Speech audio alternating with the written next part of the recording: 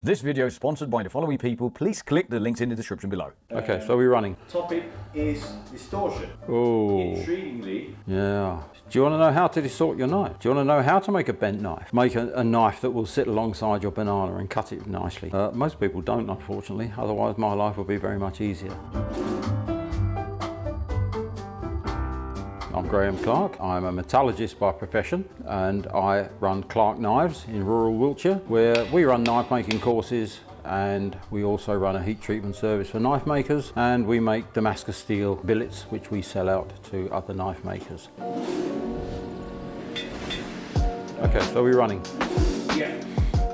Topic is distortion. Distortion is the biggest bugbear. It's not just in the heat treatment of knives, it's in heat treatment in general. Bearing in mind I've spent 50 odd years heat treating metal for other people, and always the biggest problems we ever got with our clients is distortion. And there are many reasons for this, and I think perhaps if I go through and explain where distortion comes from, it's going to help. And I'll try and keep the topics down to what we have in the heat treatment world. So first of all, you're just buying a piece of steel from a very nice knife supplier. There are a few good ones around. They buy it from a steel mill. A lot of the stuff we use for knife making, especially as knife makers as opposed to bladesmiths, we're starting off with something that's fairly thin. There's a strong possibility that's come out of the steel mill on a coil. So this coil might weigh a ton and a half, and it's wide strip and it's wrapped round and round in a coil. It's very easy to transport a heavy piece of metal. It doesn't take up a lot of volume, quite easy to transport coils. The coil then goes to the country it's going to be sold, bearing in mind it's exported all around the world, gets to where it's going to be sold, and it then goes into a steel distributor who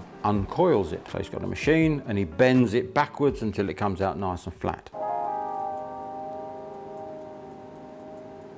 Now this is a bit like the old paperclip trip, you know. You turn your paperclip enough, it breaks in half. Why does it break in half? Because as you bend it, you distort the crystal structure, it hardens it, and eventually gets so hard it snaps in half. Now, your piece of coil, when that's come out of the steelworks, they've probably coiled it, and they've probably then annealed it while it's in the coil. So now it's come out and it's been straightened. The stresses in there are not always the same. Sometimes when you buy, I've noticed this with some stainless steels when I've bought them in, they come in slightly bent, and you sit there and you bend them straight, now you start making your knife. All of that is putting internal stresses into the material. You then make your knife, you then send it to me for heat treatment, and I heat treat it through normal processes, and I send it back to you bent, and you're now bitching like hell, quite justifiably, because you can't make a knife out of a bent blank. And it's so hard, it's nice and hard for making a good knife. You try to straighten, it's going to snap in half. It's an age-old problem, and I'm sure many of you who've been making knives for a long time will understand exactly what I'm talking about. For me, to get it back to you while it's hard and straight is not the easiest trick in the world, and I'll explain to you why. You've now got this piece of metal and it's got some stresses in it. How do you get those stresses out? You put it through a stress relieving cycle. So put it into a furnace. Now, a stress relieving cycle is what they call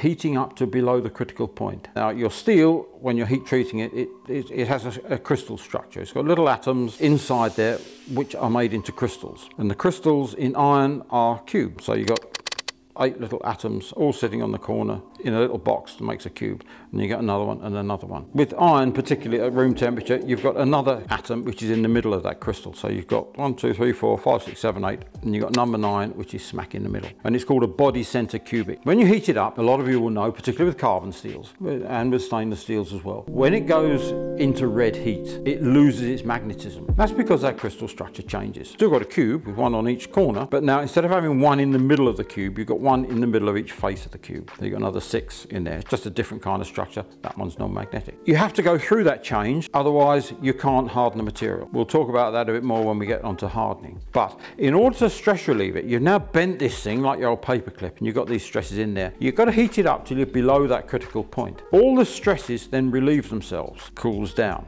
But of course, if there was stress in there and it's now relieved, your metal's going to bend. You had what was a little bit bent, you put it in for stress relieving, it comes out, it might be a bit more bent. Or it might have bent the other way, it might have come out straight. If it's come out straight, that's great. But if it's a bit more bent, you're going to bend it straight again. Okay, you bend it straight again, you put more stresses in there. I take it and put it in the heat treatment furnace, heat it right up and quench it down again.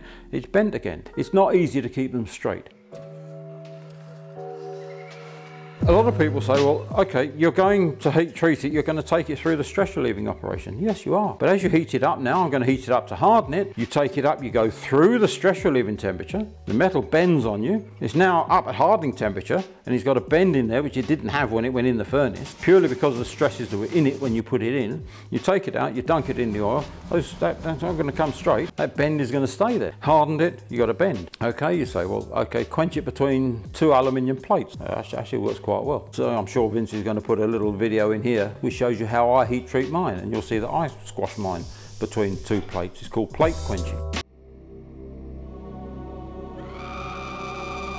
That can work, but you haven't got so much control over your quench rate. Certain steels, some of the lower carbon steels, like a 1080, you quench that between 2 plates, it's not going to come up fully hard because you can't cool it quick enough. This is all part of the heat treatment process. So distortion is difficult. And it's not always the fault of the heat treater. Now, I'm not saying that because I am a heat treater, and I don't want you to come bitching at me because I've sent you a knife back that's bent, but it's not always the heat treater's fault. Your steel can come in and it's full of stress. You can have been grinding it quite heavily. You can have been banging it around. You may have been forging it and not fully normalized it. You may not have got all your stresses out of it. You heat it up, get it to the hardening temperature, and unbeknown to anybody, because it's now sitting inside a furnace where you can't see it, the thing has bent itself. Bent itself because the stresses that are in it have relieved. So that is one of the primary causes of distortion.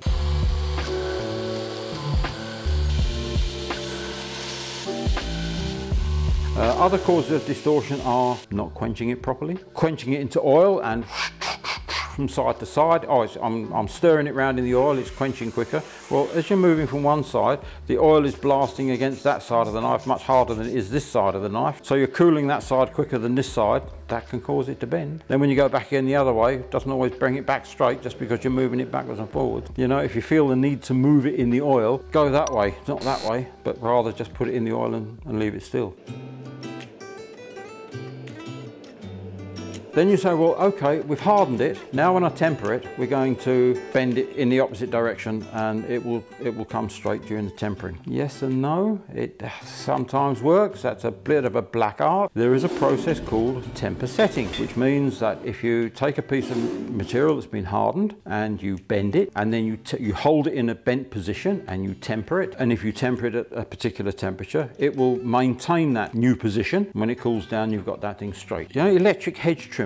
You know, they've got those very thin blades with teeth sticking out of them and cut your hedge. Those things are made to distort when you harden them. The other ones that I've done millions of is the petrol heads amongst you will know what I'm talking about. It's the diaphragm spring in a clutch. It's a circular piece of thin spring steel with lots of little cuts in it which make the spring, and that's what holds the clutch pressure in the clutch of your car. If you want to heat treat that, it's not very thick. It might only be 1/2 millimeter thick, 3/4 millimeter thick, and it might be 200-300 mil diameter, and it's got all lots of slots in it. You cut it and you dunk it into oil. Man, that comes out like a bent wafer. But those things can be straightened. What we used to do was stack them up in a great big pile, put a massive weight on the top, and we tempered them. But we were tempering those things at nearly 500 degrees because that was the temperature you need to get the right spring properties in that steel. Temper setting works great above 450 degrees centigrade. You put it into whatever shape you want. The old hedge trimmers, put them into a big clamp them up tight, temper them at 480. You got the right hardness that it would stay sharp but wouldn't snap on you when you happen to cut into the telephone wire that's in the middle of your hedge, and they would stay straight, and it works, temper setting. It doesn't work so well when you're tempering at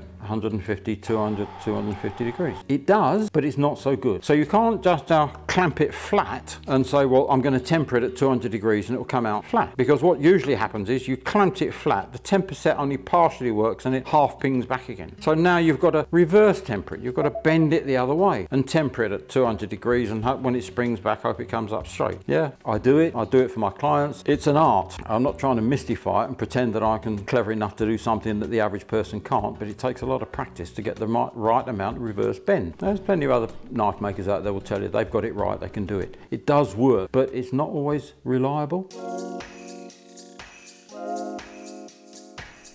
The first thing about distortion that I really want to get across to knife makers is, please, sometimes you've got to accept a bit of distortion. If you want a thing to come back die block straight, it may not happen. A good heat treater will do his best to get it back to you straight, but it's not always easy to control. Very, very difficult. I just need people to understand that, please. And this is what this video is about. Please understand it, and please don't castigate me every time your knife doesn't come back as straight as you was hoping for. It's not the easiest concept to get across. And I'm going to keep reverting back to the old example of the paper clip. It's all to do with internal stress. Another thing that some people might understand, if you cold work a piece of metal, you remember that most metals, particularly iron, brass is another classic example, they're made up of regular crystals. And if you break those crystals by mechanical working, you break them down into a finer structure. All the little atoms are held together by forces between the atoms which attract them. Just like the same way that the moon doesn't spin off into outer space because it's held into orbit around the Earth by the attraction of the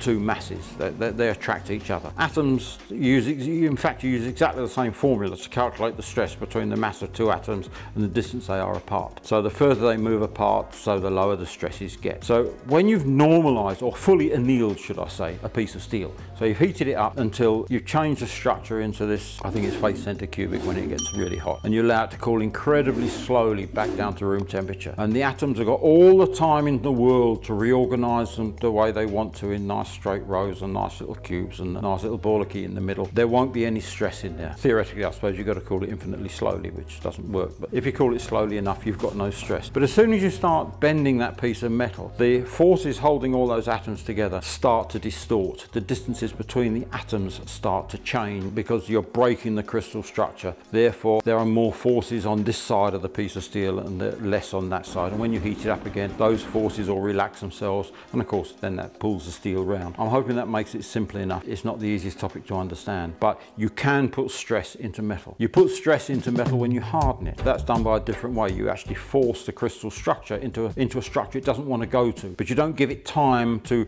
reorganize all the atoms into the structure it wants to be. So you actually force it into something that's like elongated. And that in itself puts stress between all the atoms, and high stress means high hardness. That's how you get the hardness in it. And when you temper it, they will all relax themselves and they will all go back to where they want to be. Stress is a difficult concept in a piece of metal to understand, but generally it means that it gets harder.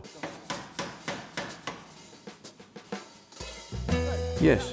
If I didn't put stress into the metal when I hardened it, it wouldn't be hard. But there's different ways of getting stress into it. One's to belt it with a hammer on an anvil while it's cold. When it's hot, the stresses automatically relieve themselves. When it's cold and you bang it with a hammer, it will get harder. Some of you guys make lovely knives with little dimples down each side, which you've hammered into there with a hammer, but boy, you put stress in there. Sometimes when I pull them out of my hardening furnace and put them into the press to straighten them, which is what I do, they're sitting on the platen like that, bent like a banana. Fortunately, we can get most of it out. But those are the kind of stresses that can cause distortion, yes.